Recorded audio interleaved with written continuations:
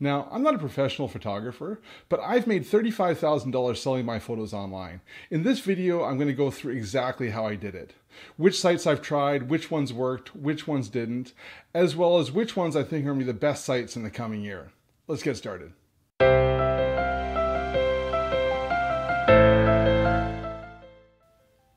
Hi, I'm James. I make a living as a software developer, but I love travel and landscape photography. And for the past 7 years, I've been selling my photos online.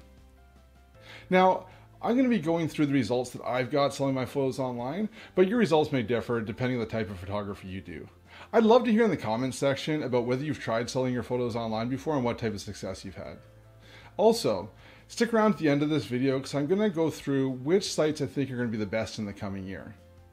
Now I'm going to jump on the computer and show you some charts of the sales I've had over the past 7 years. So I keep track of the revenue from each website in Excel. So what I'm going to do is I've just created 5 charts in Excel where I can kind of walk you through how I make money selling my photos online. I'm going to start pretty high level and I'll get into more detail, and at the end I'll kind of go through how much money I've made from each individual site. So this is how the $35,000 breaks out year over year. You can see that when I started here, my first year I only made about $1,000.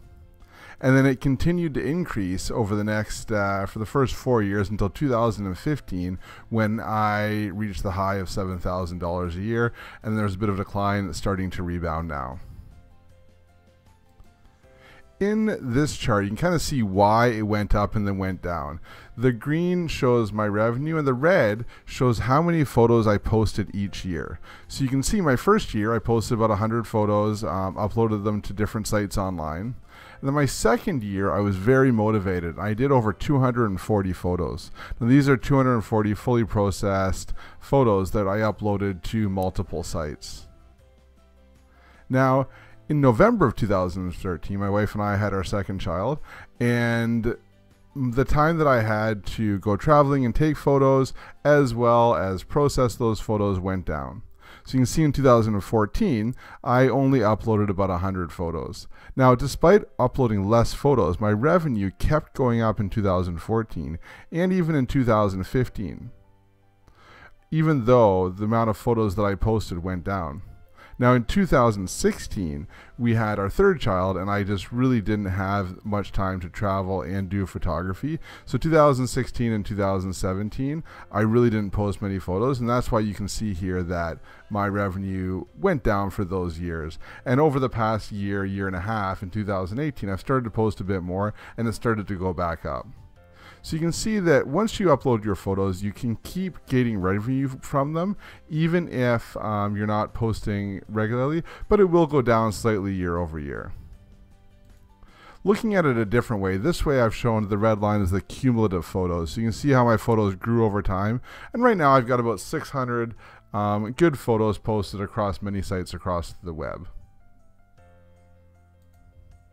Now, if you look at the types of sites that I upload to, you can really break them into 3 main sites. Okay, the first is direct stock. So this is my own website. So I have a website, souvenirpixels.com. I used to host it on Squarespace. I currently host it on SmugMug, and anybody can go on there and buy photos directly from me, photo licenses.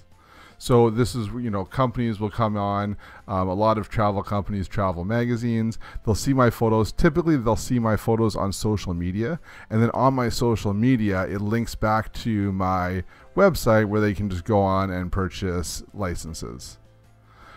Also on my website you can purchase prints. So I sell prints on my website now. I also have uploaded my photos to a lot of print-on-demand sites, and I've tried out a bunch of them, but the only one that I've really had great success with is Fine Art America. So most of my photos are on Fine Art America, and I've made some money from those as well too. You can see here about 8%. But the vast majority of the money that I've made selling my photos online has been from microstock sites. So I've tried a lot of different sites, about 23 of them in total, and that really makes up the majority of my revenue selling my photos online. So to go in and look at which sites in a bit more detail, you can kind of see in this pie chart. So this is kind of breaking out the revenue from all the sites. So you can see by far this pink bar here is Shutterstock, and they are by far been the best site for me for selling my photos online. I had a very good run with Shutterstock. You know, if you typed in landscapes in Shutterstock, I had a photo on the main page. If you typed in Canada, I had multiple photos on the first page. So I did really well year over year and month over month on Shutterstock. Now, over the past 6 months, the search algorithm has seemed to change a little bit, and my sales have gone down a little bit. But I had a pretty good run where about 3 years I was doing very well with them. The second one here is 500px. Now, 500px was a photo sharing community before they started selling as stock. And I was involved in the community before it was selling as stock. So I had a lot of photos that were highly ranked. And when they started selling photos for stock as well too, I made quite a bit of money when they first started out. Now, there's been a lot of changes over there at 500px. They were purchased by another company. Now all the sales are through Getty. And to be honest, I don't even post there anymore. There's been a lot of changes, and I just really don't appreciate the site as much as I used to. But, you know, for a period of time, they were a very good earner for me as far as sites go.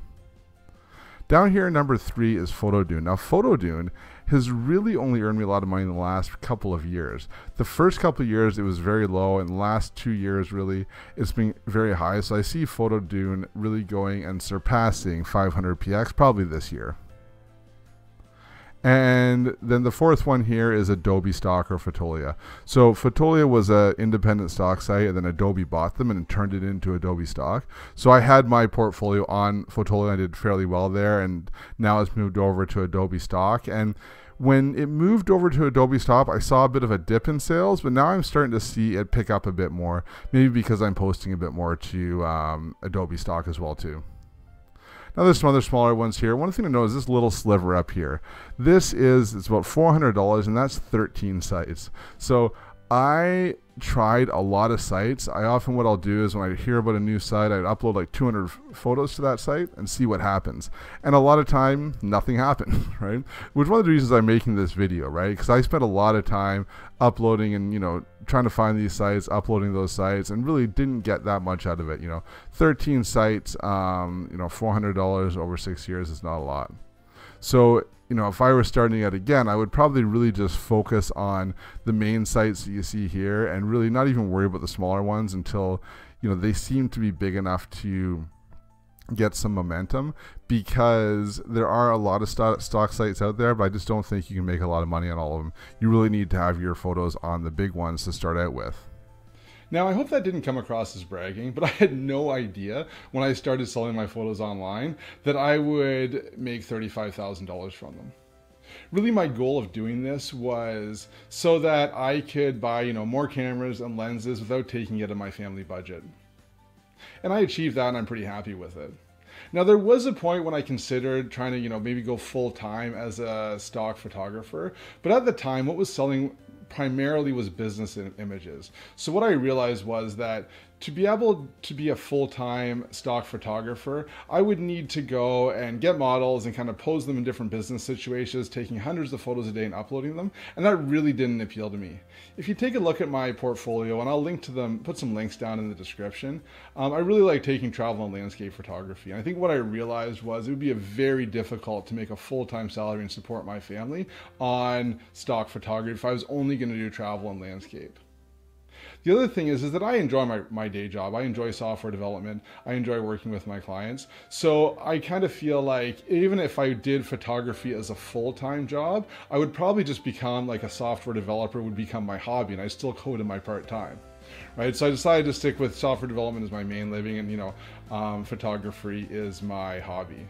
Now, you may have different goals, and hopefully, you know, this video is still useful, the stats that I showed, even though I kind of really only work on it part-time.